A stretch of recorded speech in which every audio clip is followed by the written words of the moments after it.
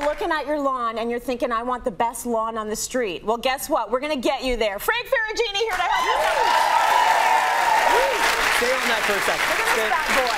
It's awesome. I want one. Number one, I want a lawn. Right? Just so I can get one of these. Yeah, this is from Ryobi, and this here is a fantastic lawnmower.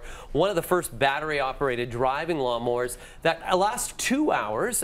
Super quiet. Super quiet. Very if you want to just quiet. engage it again, turn it on there. So that it's on and just now. go a little bit forward. You can't hear anything. You can do this early on a Saturday morning and no one's going to hate you. Stealth cutting. Yes. Stealth cutting, really important. And make sure you do it wearing these. Yeah. It's the way to do it. Very appropriate. It's the way to do it. Environmentally friendly, and there's even a USB port on there so you can plug your phone in. And it also has, listen to this, it also has cruise control. Oh. Unbelievable. So you're just like hanging out. It's like sitting back going. Right? On your phone. Yeah, so take a look at the Instagram. I want you to take a look at mower height on the side over there. What does it say? Okay. What It says low. Low. So that's the one thing when it first comes to summer lawn maintenance. I want you to take that and try to put it up a little bit higher. You don't want to be mowing your lawn low in the summer months. The reason for that is you'll scalp the lawn, and also what you want is a taller blade. The reason why you want a taller blade in the summer months is so it's going to shade the roots out for you, keep that lawn a little bit cooler, shade out weed seeds. Really important during the summer to raise your blades up. This has a mulching blade on it, which is really good. Also, when you're cutting your lawn, many people go in the same pattern all the time. Alternate that pattern. Go in the opposite direction. That way you're going to have cuts on both sides of the blade. It'll improve the health of the blade itself. Blades must always be sharp. If you're not using a sharp blade, there's going to be a lot of issues that come out there. Yeah. Summers are stressful on lawns. Most lawns in the summer during dry periods will turn a little bit of a brownish tone, and that's them trying to protect themselves. So let's say that you have a party coming up and you need it to go back green again.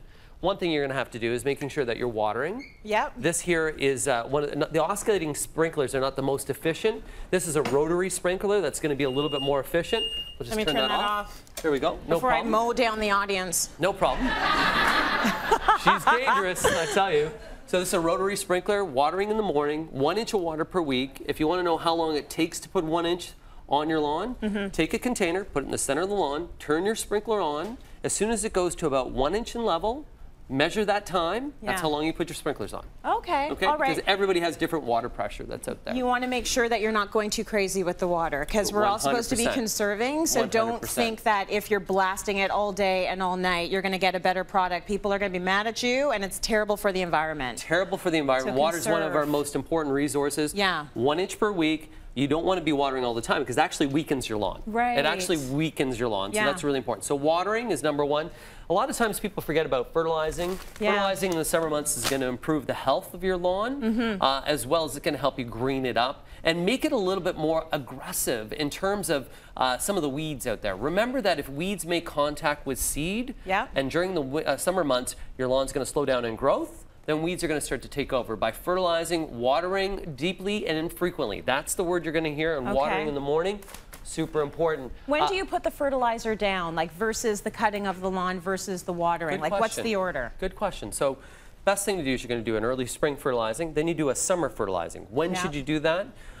Right after a cut or about a few days after a cut before a rain. Oh, okay. So you want that to kind of be watered in. Best really is on a day where it rained a little bit in the morning, go out there, do your fertilizing, and then what you're going to do is rain later on. That is fantastic. That's perfect. And you want to use some sort of a broadcast spreader. A lot of people have smaller properties now, so you can use a spreader like this. There is even the opportunity sometimes that you can even buy fertilizer now that already has an applicator, so you don't have to buy that other. Oh, that's awesome. So you can just go through. So that's for smaller properties. Yep.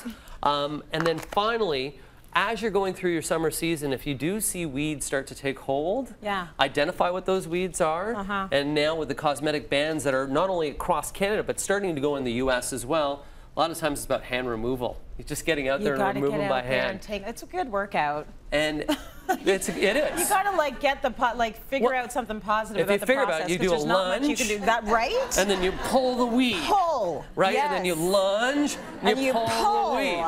That's a good workout right there. Fantastic. You got your glutes going, some biceps, some triceps. There you go. So raise your blade, put the water on, fertilize, and do your lunges. And do your lunges. Weed. I want to know how much lawn I need to have one of these. I have like no lawn at all, so this wouldn't work for me. You don't need a lawn. You don't need a lawn? This is what you use to go to Tim Hortons.